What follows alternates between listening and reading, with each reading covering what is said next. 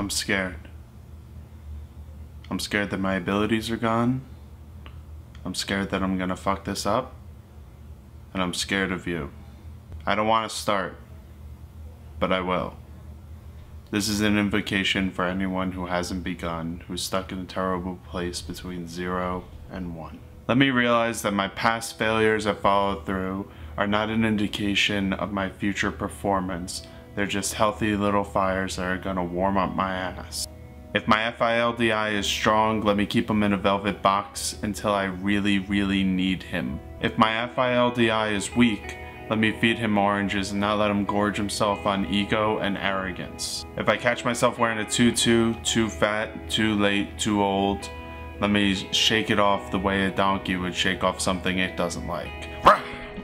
Let me think about the people I care about the most, and how when they fail or disappoint me, I still love them, I still give them chances, and I still see the best in them. Let me extend this generosity to myself. Let me find and use metaphors to help me understand the world around me and have the strength to get rid of them when it's apparent that they are no longer of use. Let me thank the parts of me that I don't understand or are outside of my rational control, like my creativity and my courage. And let me remember that my courage is like a wild dog. It won't come to me when I call. I have to go out and chase it and hold on tight. Let me not be so vain that I believe myself to be a sole author of my victories and the victim of my defeats. Let me remember that the unintended meaning that people project onto me is not my fault, nor is it something that I can take credit for. Perfectionism may look good in his shiny shoes, but he's a little bit of an ass and nobody invites him to their pool parties. Let me remember that the impact of criticism is not always the intention of the critic.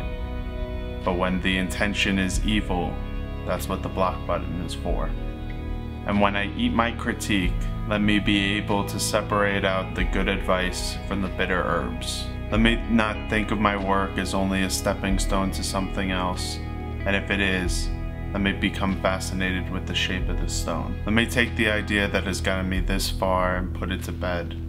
What I'm about to do will not be that, but it will be something. There's no need to sharpen my pencils anymore. My pencils are sharp enough.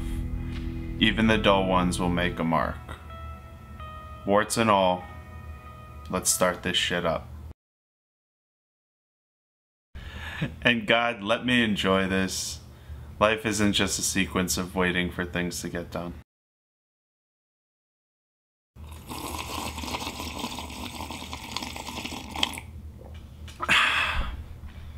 Oh, hi! I hope you like that.